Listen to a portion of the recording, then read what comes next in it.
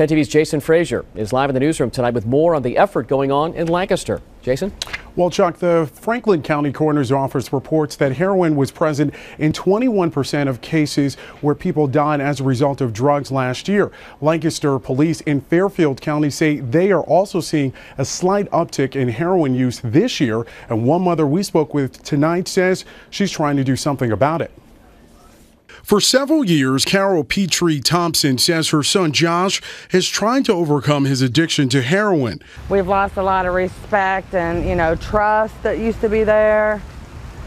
With him being in and out of jail and in and out of rehab. She says she has seen others in Lancaster become addicted to heroin as well, and it concerns her. People that are addicted, they do the craziest things to feed their addiction. It would seem to be fueling an upswing in property crimes, which would be thefts, break-ins, and occasionally some violent crimes. And they're looking for money and/or items that they can take to pawn places. But Thompson says she's one of the few people that's working on turning their pain into action. She says these are pictures from last year's Take Back Our Town rally, which she helped organize. We're just about education and awareness and prevention. She says she's also launched the group Solace. What Solace stands for is surviving our losses and continuing it every day.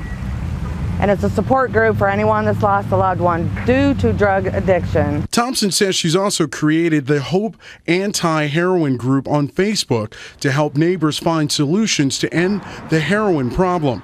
And we want to be proactive. We want to get out into this community. She hopes that one day the heroin problem in Lancaster will be history. We can't just sit around and do nothing. We have to be the change that we want to see.